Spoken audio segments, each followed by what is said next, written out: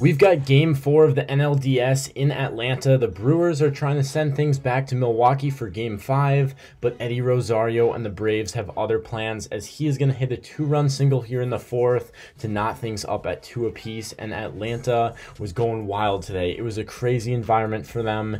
In the top of the 5th, Rowdy Tellez, he was the reason the Brewers won game 1 by a score 2-1. Now he's going to hit another clutch 2-run homer to put them up right after Rosario tied the game up. So a nice quick response from the Brewers, and it was looking like maybe they could win this game. They went into Brandon Woodruff in the bullpen and then possibly have a win or go home in Milwaukee in a couple days. But Travis d'Arnaud, he is going to tie things up in the bottom of the 5th. So it's a 4-4 game right now, and Atlanta, they are just not giving up. Josh Hader in the game, bottom of the 8th, and this was the deciding moment right here. Josh Hader only allowed 3 homers in over 250 batters faced this year, and none of them were to lefties, but that whole stat doesn't matter when Freddie Freeman erases it. The first lefty to homer off Hader in 2021, only his 4th homer allowed of the season. He only blew 1 save this year. This isn't a blown save, but it is a loss for him, as Freddie Freeman, the clutch homer from the MVP last year.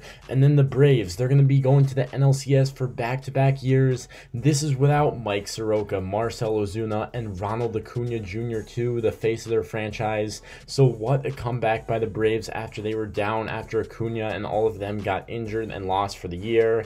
But what a story the Braves are as they keep going. They are headed to the NLCS to face the winners of the Giants and Dodgers.